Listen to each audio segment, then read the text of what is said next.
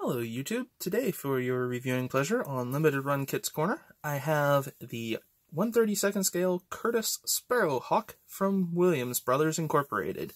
This aircraft is one that most people probably won't know of today, but it was actually part of the flying aircraft carriers, the USS Akron and Macon.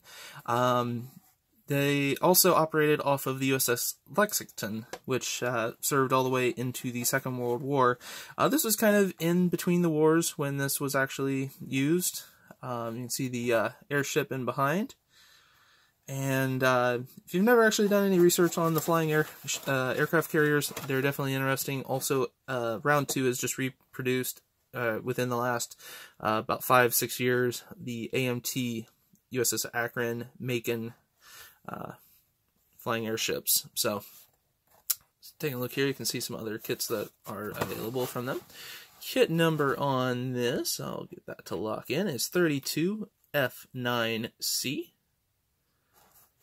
Wonder if the liability is still in play. We'll go ahead and switch back to autofocus here.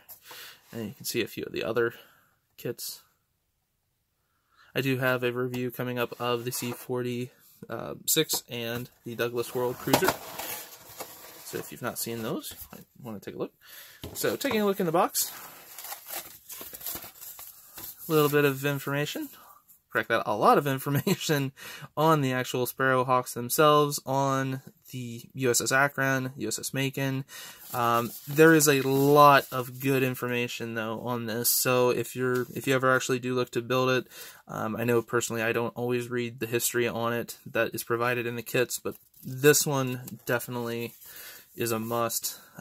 Lets you know pretty much every bit of information that you would want to know about it. So try to hold that steady so you guys could read that at your leisure if you'd like. Taking a look at the decals, they are obviously showing their age. Definitely will want to, if you're going to use them, spray a coat of either clear or some sort of decal, some sort of setting solution, so try to keep these from breaking up. So I know Microscale Industries has made a decal film for that. To be honest, you could probably just hand do a lot of this, but you can see there. And it is nice because you do get a lot of number marking options.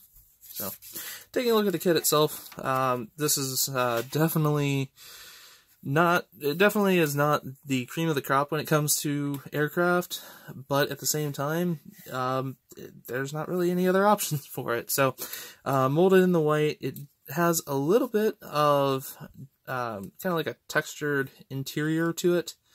The upper and lower wings are two-piece.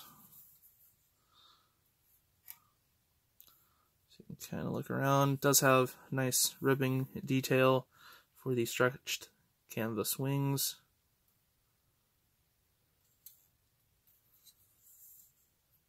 Or the stretched aluminum. You can see the frameworks in.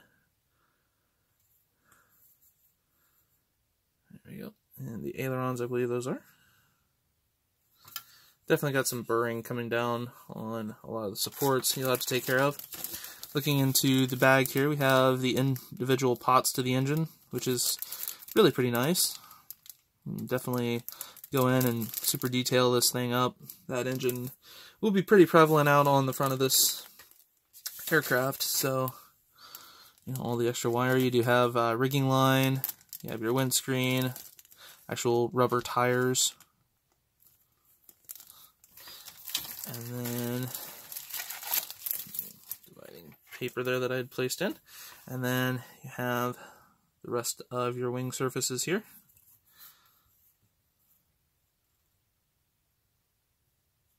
A really nice kind of almost like a stress or a skin look on the inside between them.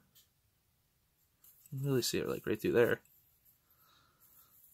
Doesn't really portray much on the outside, so I'm not sure if that was just they just kept the molds pretty crude or what they had done, but also the parts are definitely a little bit on the chunkier side. but in 1/32 it's going to be expected. And as you can see, quite a bit of flashing around the parts as well. But again, being limited run, it is expected. One of the horizontal stabilizers. And then basically just saying, if you had any issues, let them know and they can get you a part. Seeing the age of these kits, I doubt that offer is still valid. But in either case, this has been a Williams Brothers Incorporated 1/32 scale Curtiss Sparrowhawk. Again, interesting subject matter that you don't really see pretty much any other, as far as I know, any other manufacturers ever doing, and definitely interesting when you learn the history of the flying aircraft carriers and the dirigibles. So have a wonderful rest of your day.